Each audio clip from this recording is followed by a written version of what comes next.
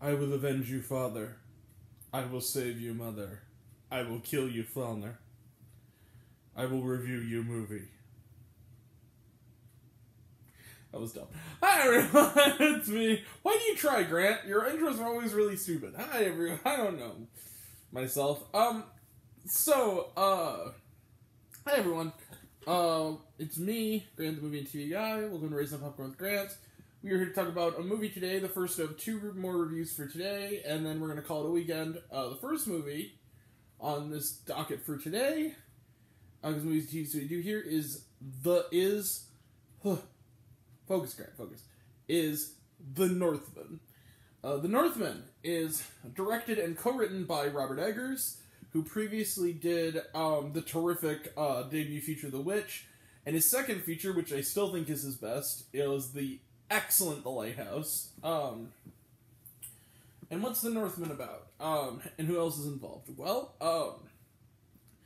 The Northman centers on Prince Emelith. He is of like a Viking prince. It's basically you know what it is? It's basically the story of Hamlet with Vikings. It's about Prince Emelith. His father, the king, played by Ethan Hawke, returns home from battle. Very, very quickly, while playing with his son, they go on, as my buddy Brad Jones very aptly said, the craziest father-son camping trip ever, with a very strange, man played by Willem Dafoe, who shows him psychic visions of his family tree and the various branchings off that'll happen very shortly thereafter. The king is brutally murdered by his brother, Flonair, played by Klaus Bang. And he goes to kill little Emelith as well. But Emelith flees, and he is informed that they lost him, and that essentially he was taken by the current.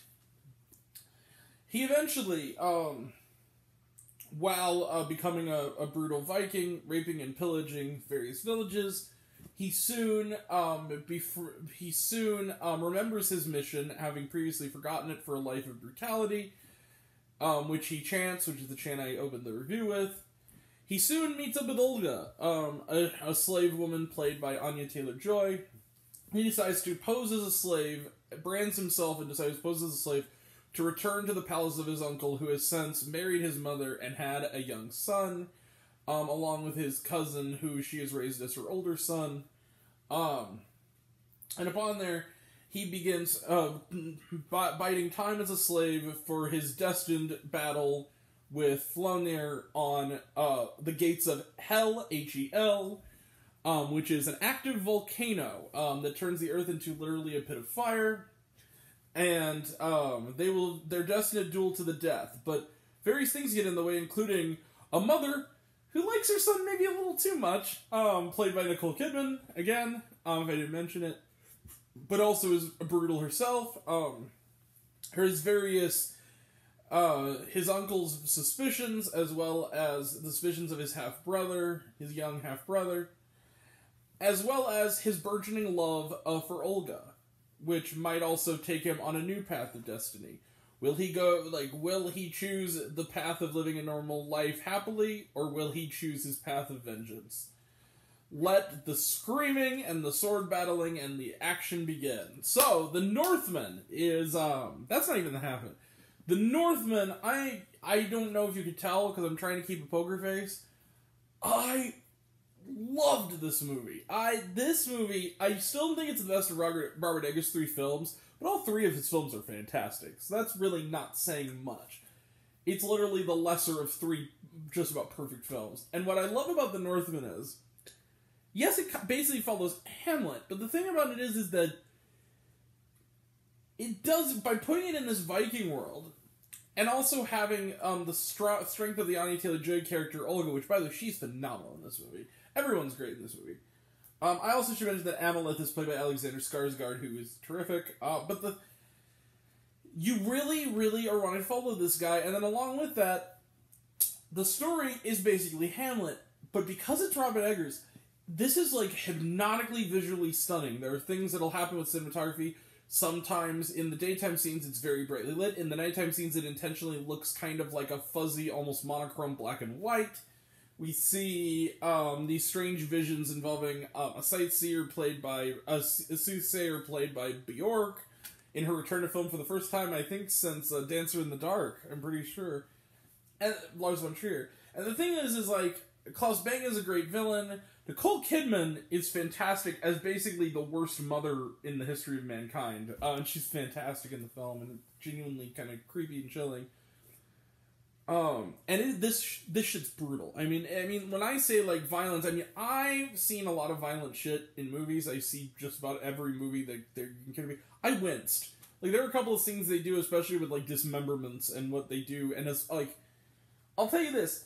If you're not, like, if you don't like seeing movies where animals and small children die with, like, blood, don't see this movie. Do not see this movie. But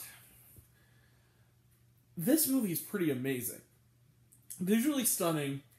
And it is action as story, do not get me wrong. And it's very much not a subtle movie. It's about as subtle as a sword through the neck.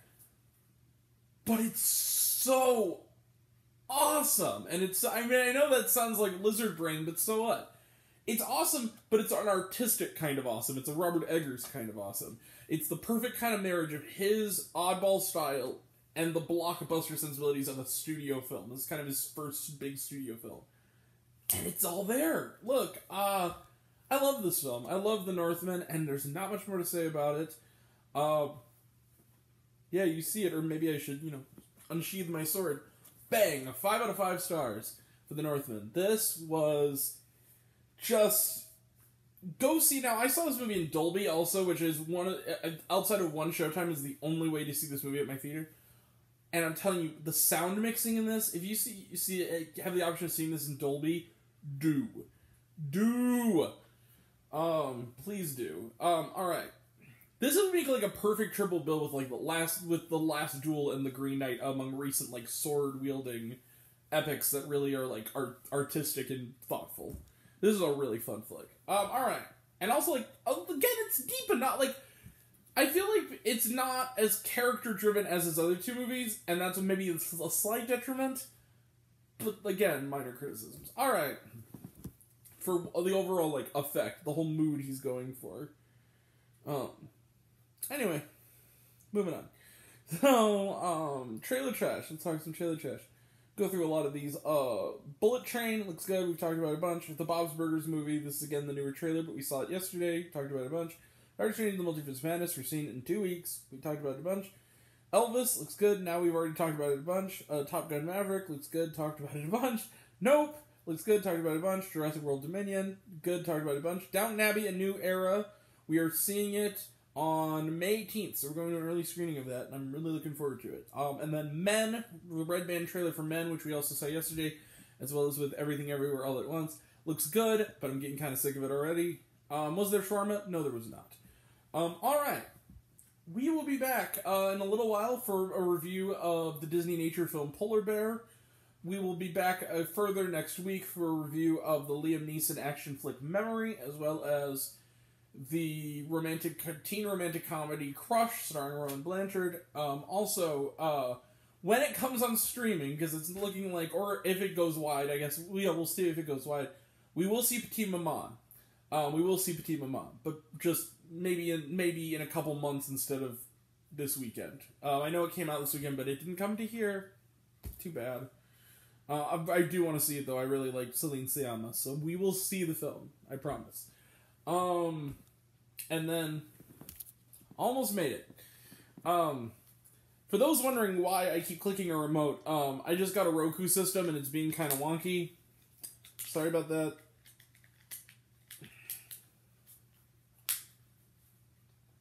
Has like a times out after a bit. Alright. Yeah, so we'll go see that, and then Doctor Strange, all that other happy stuff. That'll all be next time, and until next time, I'm Grant, the movie and TV guy. I see it all.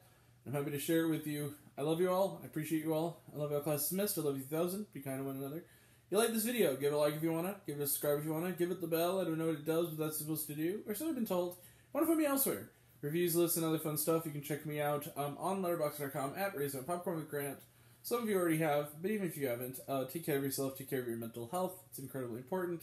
And I want to know down below, what did you think of The Northman? Did you like the movie? Did you hate the movie? Think my opinion's good? Do you think I'm full of shit? Comment below, let me know.